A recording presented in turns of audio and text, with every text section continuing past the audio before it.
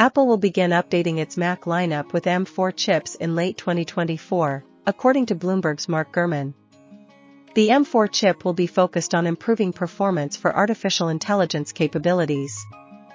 Apple Silicon featured Joe Blow last year. Apple introduced the M3, M3 Pro, and M3 Max chips all at once in October.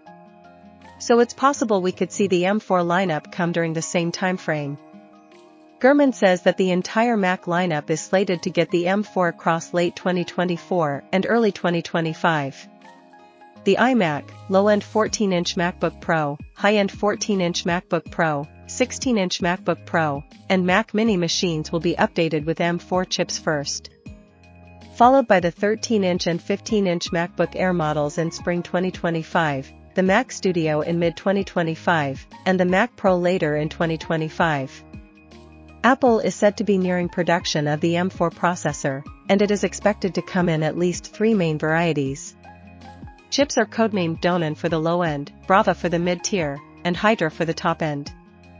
The Donan chip will be used in the entry-level MacBook Pro, the MacBook Air machines, and the low-end Mac Mini.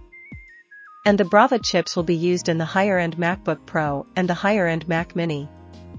The Hydra chip is designed for the Mac Pro, which suggests it is an ultra or extreme tier chip.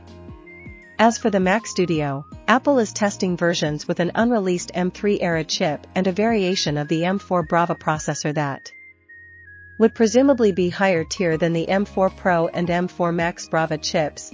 M4 versions of the Mac desktops could support as much as 512GB unified memory, which would be a marked jump over the current 192GB limit.